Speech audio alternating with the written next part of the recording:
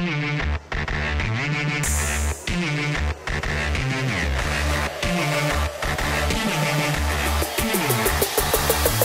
up, everybody? It's another episode of Between the Ears. I'm Schuyler. That is Christopher Hall. This episode presented by West Virginia on SI. And we don't know what's going to happen this week at the quarterback position for West Virginia. It's seemingly like it's like a day-to-day situation with starter Garrett Greene. Nicco Marchiol did have an opportunity to get into the second half last week against Kansas State and didn't look too great, Chris, but that was also kind of a tough spot for him to enter. He didn't practice, or he missed a practice last week. He was banged up, so he had limited reps going into that game. Much different from what we saw from him in the Oklahoma State game, but we'll get to Nicco here in a little bit. But let's first talk about Garrett Greene because even before the injury, he had not been throwing the ball very well. And after the Iowa State game, somebody in the post game press conference asked if there was a chance that Nicco would have a chance to get that job. And Neil kind of gave a smart ass answer and was like, well, what did you think? We needed a spark or something? And we kind of talked about it before. I mean, you're down 3 scores. It's late in the game. I don't see how that's not a valid question. And then last week against Kansas State, he's throwing under 50% completion percentage. He gets picked off twice, one of which was a return for a touchdown. And before the injury news came out, I think a lot of people were starting to wonder, is there a chance that Nicco plays in this game? And Neil said on Monday that it was never really a consideration and basically said next question. He was not having any talk about the quarterback position, wasn't trying to go there, stir up some controversy. And again, I thought it was a valid question. Yeah, he did go 90 yards twice, but most of that was done with his legs. It wasn't through the air.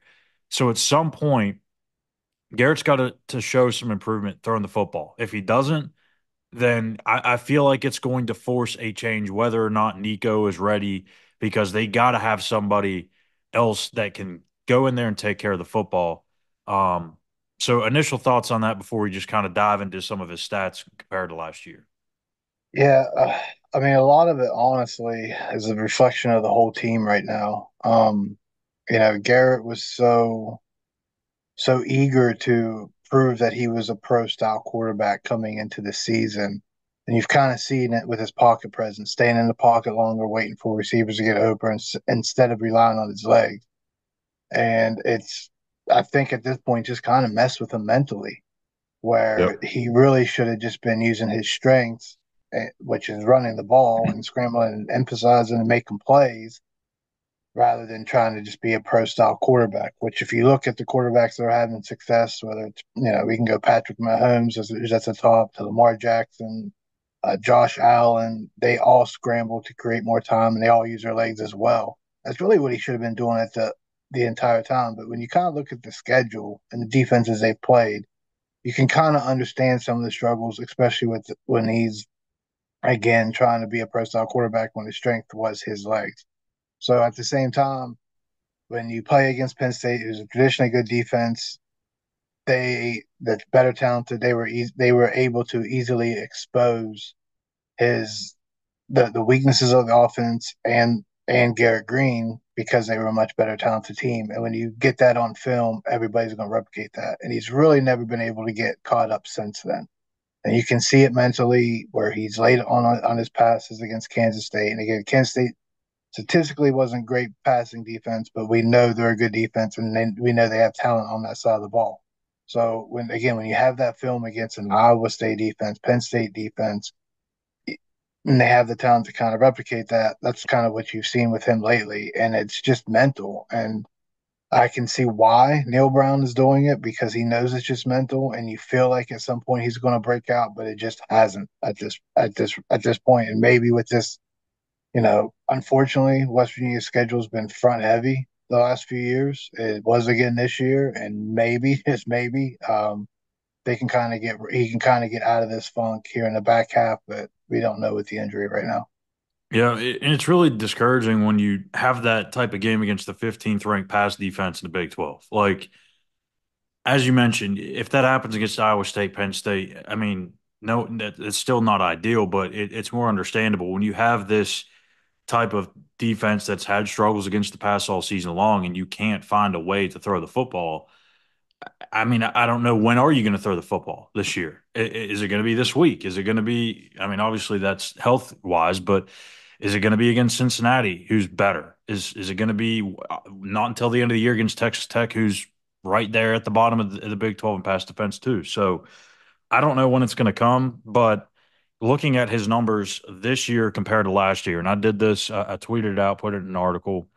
It's his first 7 games of 2023 versus the first 7 games of this season. Obviously, I didn't include the Pitt game. It was 2 passes, so I wiped that one out and threw the 8th game of the season on there for him. So last year through 7 games, 1,545 yards, 53% completion percentage, 10 touchdowns, 2 picks. This year, 56%, 1,352 yards, 9 touchdowns, 8 interceptions. So, I mean, I guess the coaching staff did what they said they were going to do. They raised his completion percentage, right, by a couple of points, but not exactly where they thought he would be. I mean, this is an area that they thought he would make tremendous strides in. They looked at it and said, every time we chart it from this year to last year, it's way above the numbers from last year. He can be a 60%, 65, maybe even percent, I think was thrown out a couple of times for really being optimistic. And it's just been nowhere near that. Neil talked a couple of games ago about how he completed 70% of his passes against Albany. Who cares? It's Albany. Like, until he does that in a game against a Big 12 opponent or somebody that's worthy of having that being talked about, no one cares about a 70% completion percentage game against Albany. So he's got to transfer that over. And I just don't know that we're going to have that happen with so little runway to go. He is what he is at this point, right? I mean, he's 54, 55% completion percentage passer. And for whatever reason, this year he's just made more bad decisions with the football. Yeah, it's a lot of it's just him being late with the ball. So yeah, I think it just goes back to trying to fit something that he's not. And right on cue there in the background, you got the first interception by Garrett. Um, he was trying to fit something he's not, and he's got back to running, and that's why they were able to move the ball. They had more success on the ground because of him in the game. So, he got beat up. If he stays healthy, does it change the second half? That's completely hypothetical. They got down there, towards the end of the first half and didn't score. So it's definitely frustrating because you can see it at times where he's capable and he's gotten better on, talked about layups last year where he couldn't make those throws to the outside. He's done very well at those. So it's just everything else. And to me right now, it's just nothing but mental. So you can kind of see it the last couple of weeks where he's used his legs more often than, probably the Iowa State game where he made a couple bad decisions where he should have just ran the ball. And to me, that's just a mental lapse. That's just thinking too much of going downfield instead of again going with his strength. So I mean, any great player that you've seen throughout, the NFL or NBA, they lean on their strengths. They continue to work on their strengths, but they also work just as hard on their weaknesses so they can become a complete player. And I think that's just kind of where he's fell short this year, where he's not relied on his strengths in the game, but he did against Kansas State, and they were able to move the ball, and he also took a beating for it as well. Um, the Kansas State, you can kind of look at it like teams had to pass against them and got yards um, because they were able to stop the run. So a little bit of give and take. So, I think for everybody, it's frustrating, right? And it just goes back to having to play defenses that can identify things early in the season and teams replicating it. And he just has not figured it out yet. And maybe it was just a bunch of good defenses. Maybe this is what it's going to be the next 5 games if he's available. So we'll see against maybe lesser defenses if he can, break out and get a 300-yard passing game. Um, Maybe not because he's still really late on a lot of his passes. That one to Traylon Ray was behind him. He's not getting the ball out of the break. Like the ball needs to be there when it comes out of the break, and he's just not doing it. Whether he can't see over the line, over the middle, whatever it is, he just cannot get that done. Now he's been great on the outside, and he's been great on the dink and dunks, but over the middle, he just has not. It's not been accurate at all. He's had his moments. You could probably count a handful of times where it's been accurate over the middle, but the rest have just been way off. And I mean, that's really why gotten so many interceptions because he's underthrown it or overthrown it, and it went right into the defense's hand. And yeah, you're right. With it's not just all on him. I mean, the explosives haven't been there in the run or the pass game. It just feels like there's not been these big gains that you've seen from in years past.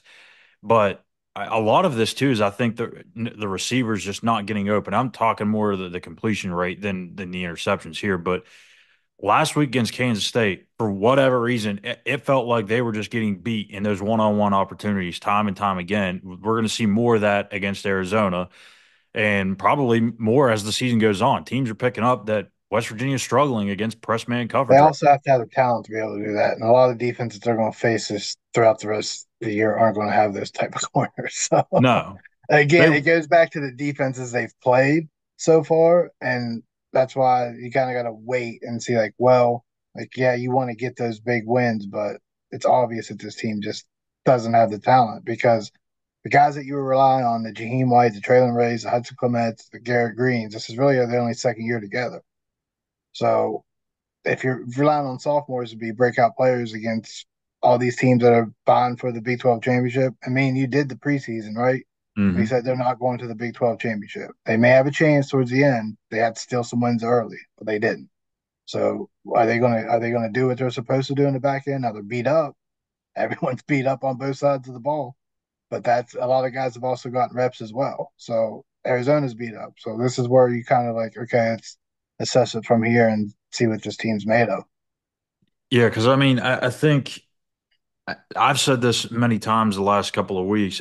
I don't know where Justin Robinson's at. I really don't. I mean, he's a veteran player. He's big. He's strong. He's looked good when the ball's been thrown his way. I don't know why he's not more involved. I don't know why Cole Taylor, frankly, is not more involved. Now that he's got a little bit more of an increase in targets the last couple of weeks, but I mean, you tell me all the time he's open in every single play. Out of the break, he's 6'7". There ain't no one that can guard him one on one. That ball No. needs to be there right out of the break. He's got the frame, he's got the hands. I would be targeting him 15, 20 times a game. And they might be. And again, it may just go back to Garrett can't see him because he's maybe too small to see over the line. Yeah. Because the Big Which is a 12 very real defensive thing. line, Big 12 defensive linemen, they have length. They are Yeah. big, they are tall. And they do move bodies. So I think a lot of it is he's not getting some of the passing windows. And again, he just can't see, and that's where he gets in trouble, where he's almost guessing where they should be. And if the D back knocks him off the route, it's trouble. If he can't see it and he's just guessing, it's trouble. Yeah, I can't remember if it was one of the interceptions or maybe it might have been the underthrown ball to Jaheim that was wide open, and you could see Garrett was like on his tippy toes, like he was Yeah, trying to he was get. trying to throw it over the line. Yep. Yeah. So So that's a very it's real thing. yeah, he struggled with it, and it's not. You need those windows for the line, and I think just most of the time they're just not creating it for him. And they've gotten they've just kind of pushed the line back into his face, and that's trouble for a guy that's at for that size to be a quarterback trying to make those plays. So last week, Nico in his relief effort went 6 of 13 for 58 yards and a touchdown and had 9 carries for 0 yards. So obviously, and we already knew this about Nico, he's not the same runner as Garrett. He can run. He's more of a physical in between the tackles runner.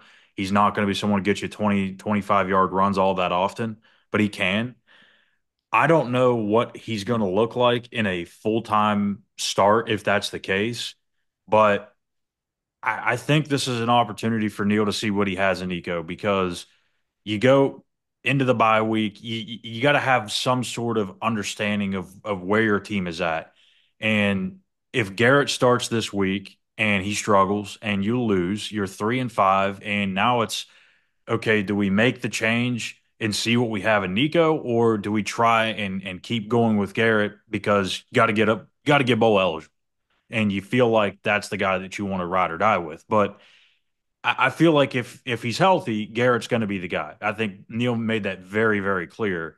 Now, if Nico goes out there and gets the start on Saturday and performs really well, then we're going to have 2 weeks of quarterback controversy on this show and on our site and everywhere else. So, as far as Nico is concerned, what do you expect out of him if he gets the start? What type of day can Mountaineer fans expect? I think you can expect a big one from Nico. That team was shook by the time he got out there. True. So He was it's already it's angry. not it's not indicative of what he can be or what he his future looks like. And I don't think he's going to go out and throw for 300 yards, but I think he's very capable of doing it. I think he has a better arm. He's bigger, he's taller, stands tall in the pocket. So yeah, I think you can see a lot from Nico, but they're going to have success in the running game as well. So they can't just rely on his arm. It's going to have to be complementary football on that side, on that just on the offense alone. And you're going to have to find success in the running game. And they missed a lot of holes last week in the running game. So they're going to have to kind of figure that out. And that's, he caught sophomore slump with Jaheim, but he missed some holes that he could have broke out some big runs last week. And I'm sure they saw it on film. So that's just poor eye discipline. Again, you could credit Kansas State does a lot of things in the run game. That's why they're top of the league in run defense, but he missed some. And again, it goes Yep. back to that. That's what you need from your big time players, the guys that you're hoping to make big plays in games like that. Can't have that happen.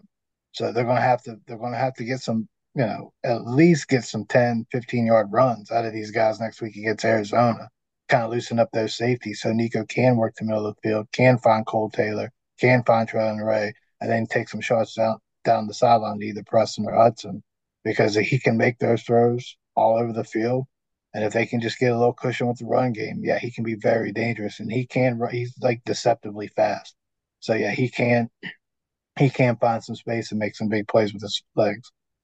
My biggest two concerns with him are holding on to the football too long, and that can result in sacks, or it can also result in just mistiming his throws because there's been a couple of times on those balls over the middle that we've seen, be it this year or last year when he's had his opportunities, where it feels like whether it's a slant or an in-breaking route, and you can tell he's getting ready to throw it, but he just doesn't feel like he's confident in it, and then he delivers it and it's too late, and there's no chance to make a play. So there's those that happen that I think have to be eliminated. And back to the sacks. I mean, he stepped into a sack last week. I can't remember if it was the fourth down sack or maybe it was a little bit earlier, but he stepped into a sack, and I feel like sometimes when that pocket starts to collapse on him, he doesn't know what to do. And it's not that he's not a smart quarterback or anything like that. It just comes with experience. Like a lot of these quarterbacks that don't have the wheels of Garrett Greene have to understand what the protection is up front, where the blitz is coming from, where the pressure is coming from, what the coverage the defense is in. It's a lot to understand. And rightfully, with Garrett and Nico, both of them didn't really have that same upbringing as a lot of quarterbacks in college football. We talked about Garrett at length. He's a baseball player first. He was a running quarterback. He was just an athlete playing quarterback in high school. Nico was just more of he was staring down receivers, and he just had a one read, boom, he'd make the throw. If not, he would run too. So it's a process for both Garrett and now Nico to kind of understand what defenses are presenting them and what to do with it. So I don't know. It's going to be a perfect product. I don't expect him to go out there and throw for 300 yards, but they're going to need him to be efficient, effective, and play mistake free as much as possible. If he throws two interceptions, it's going to be a hard battle. Yeah, he threw a dart at Oklahoma State's Traylon Ray for a touchdown, so he's definitely capable of doing it. And it's just got to be decisive. It's one of those positions where you just got to be decisive and just let it rip. So you got to have confidence. He is. I don't want to say he's a gunslinger yet, but he'll get there. And I think going into the game, if he knows he's the starter and getting that feel for the pocket early in the game, he'll have better decisions as the game goes on. Yeah, and a full week of practice, I mean, that's going to go a long ways too. I mean, last week he had no idea that was going to happen. He even missed a practice, like I mentioned. So having those reps logged with the first team throughout the entire week, or at least have a portion of them. I'm sure if Garrett comes back to practice, they're going to obviously give him some of those reps as well. But Nico's not going to enter this game not prepared. So I think everything will be okay. Now, It's he was prepared last week. They were just shook at that point. I mean, they just yeah. lost a bunch of players by that point, and they were just getting punched and punched and punched in the mouth, and they just couldn't respond at that point in time. Yep. So we'll see if we get an update on Thursday night at the Coach Neil Brown radio show. More than likely not. Knowing Neil over 6 years, it feels like he's going to be someone that just lets this one stay close to his vest and not doesn't want to give the opponent any more Yeah, than they he'll need. say it's a game time decision, 100%. So Yeah, so he's not. don't He'll say Garrett took some reps. Yeah, it's not. You're not going to get anything from him. no. So we'll see what happens. I guess when they trot out for the first time on Saturday night at 7 o'clock on FS1 against the Arizona Wildcats, and see who takes that first snap. So that's going to do it for us here today. I'm Schuyler Callihan. That's Christopher Hall. Make sure you smash that subscribe button here on our YouTube page at West Virginia on SI. Give us a follow on X at SI_WView. We'll have another show tomorrow. And then Thursday, we'll have Gene here on the Walkthrough Game Day Show, breaking down the matchup and making our picks for this weekend's game. Thank you guys for tuning in. We'll see you back here tomorrow.